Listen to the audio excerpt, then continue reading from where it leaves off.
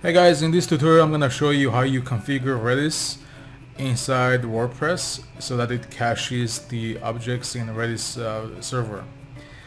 Now again, this video is part of a tutorial set that covers the entire workflow of creating different apps using ZoomAdmin and installing WordPress. So from our initial videos, we installed MySQL, we installed PHPMyAdmin, Redis client, Redis server. We installed 2 WordPress sites, and now in this video I'll show you how you configure now that we have Redis running.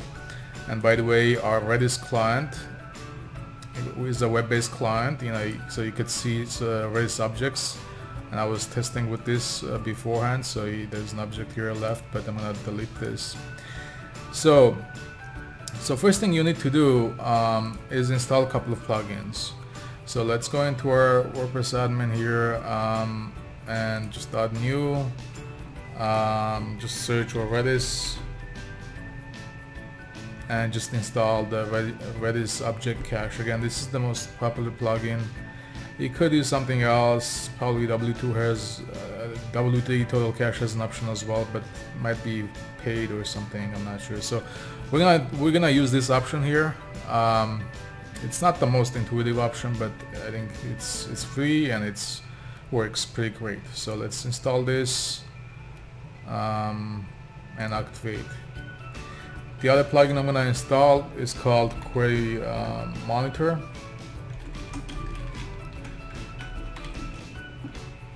We're gonna do add new.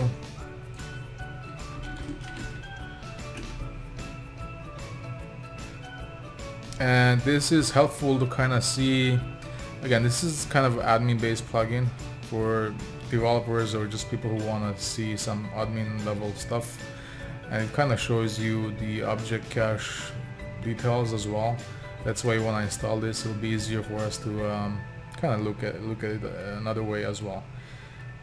So now we have both of these plugins installed. This is the Query Monitor one, and if you just click on queries or object cache, for right now there's nothing here. It says object cache is not installed. If you do here overview, you'll see that object cache is not available. So if we go back to our plugins page and then click on settings of Redis Object Cache plugin, you'll see that it's disabled by default. And if we enable it now, it says you can't connect, right? Because by default it looks for a default connection, and our connection is a bit different because we installed it in a container. And again, even in your case, it might not connect by default, so you actually have to give it a bit of a configuration. So there's a couple ways to do that, but the easiest way is to go ahead and open your wp config PHP file. Now from our tutorial set, one of the tutorials covers how you connect your Visual Studio Code with your server so that you can go in and find your application files and edit. Again, even if you're not using ZoomAdmin, in your case, if WordPress is installed somewhere else, you might have SFTP connection.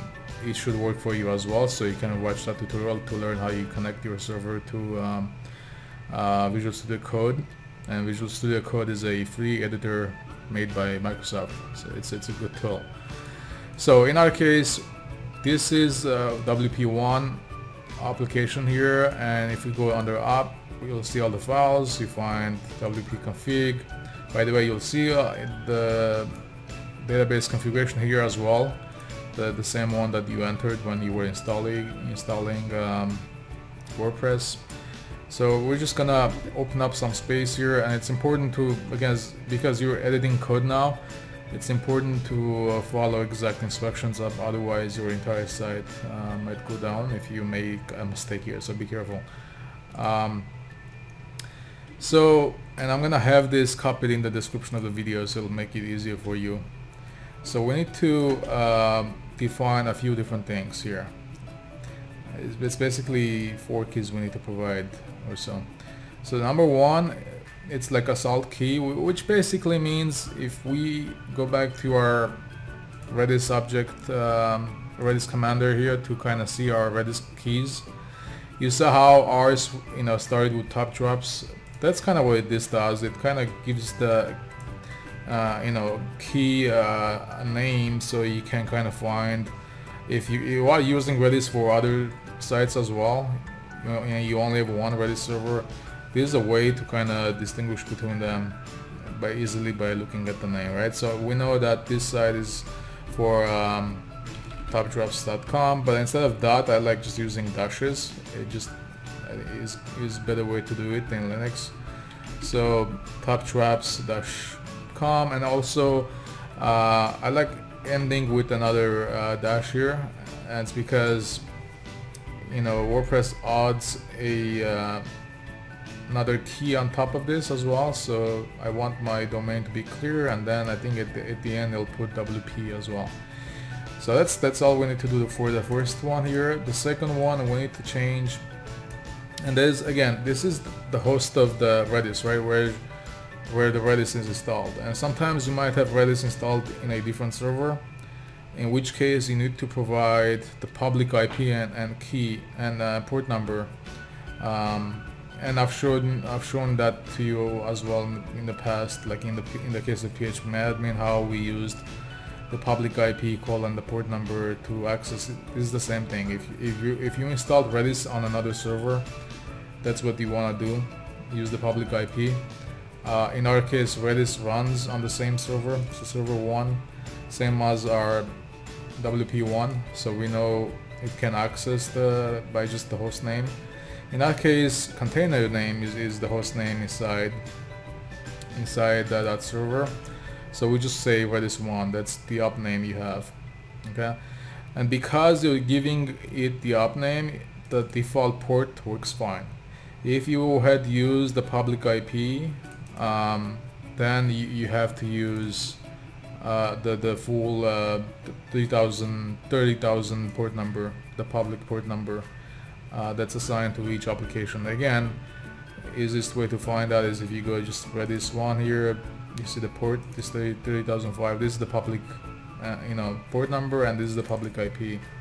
So that's how you can easily find. If you are, again, you only do that if you're not running it on the same server.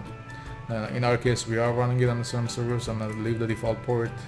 And finally, password. Again, I've showed when installing Redis, by default there's no password, but we actually configured a password because it's safer. So we actually need to provide the password of Redis server, the one we configured, and this is the one I configured. And then just Control S to save it. Okay, that's all you have to do. And again, if you don't want to use Visual Studio Code, you can use some other means, FileZilla or something else to edit your WP config file. But this is kind of a global, and it has to do with the Redis Object Cache plugin. So it's not something that it's not related to ZoomAdmin. So even if you're not using ZoomAdmin, this still is the same way you do it. Now, if we go back to our WordPress here, refresh this page, it should now say it's connected. So you said, you have the status connected now, and that's what you want to see. If you type the correct stuff in there, including the password, you should see connected. Now that our Redis is configured in WordPress, if you look at query object cache here, you'll see that it's now hitting the object cache. And by the way, if you don't know, you're not sure what this is really doing, it's basically limiting number of queries sent to the database server. So in a way, you're taking the load off of your MySQL database, and because a lot of the stuff doesn't change in WordPress, Redis is able to cache it in its server. It's much faster way to load the page than going back to the I think this is from a older key here I might have to delete this one.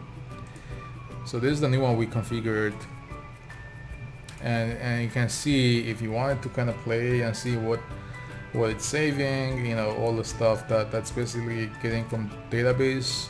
Now it's getting from the Redis object server. Hence, it will speed up your site, especially when you have a lot of load on your server, and MySQL is not the greatest way to process a lot of load on the server. If you open too many connections to MySQL, it might take it down. So depending on your configuration, so this is a great way to kind of help out with the load of your site by adding a Redis cache. And again, now if you go back to your site, again, you're not gonna see anything different. The only time you might see something different is, let's say you're changing something, some content. If you're not seeing the update on the website, it's because it's pulling it from the cache, in which case you might have to go back here and just say flash cache, and this way it clears out all the content in here. If I refresh this again, it's basically repulling everything from this MySQL server. So that's how you configure Redis inside WordPress. And again, if you use ZoomAdmin, it just makes things a lot easier to install different apps on your VPS server. And again, these tutorials that covers the entire steps of creating a server in DigitalOcean, configuring, connecting it with ZoomAdmin, deploying these apps. By the way, we'll cover deploying other apps in another video, but just quickly, I deployed PHP app here.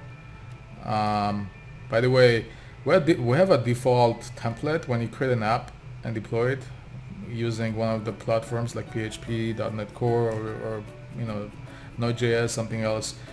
In each of those cases, I've created we basically created a template that's one-page website, which you could kind of change, and it's a good enough website. I think if you're not trying to go crazy and create a custom design, you can quickly create websites in whichever technology you prefer, right? And we've done the work behind the scenes. When we deploy this, it actually in the background it uses whatever technology, like in this case PHP, in this case it's ASP.NET Core, that basically runs this website. Anyway, that's it for this video. I'll cover more in depth on those in another video, but that's it for this video. Thanks for watching. See you in the next section.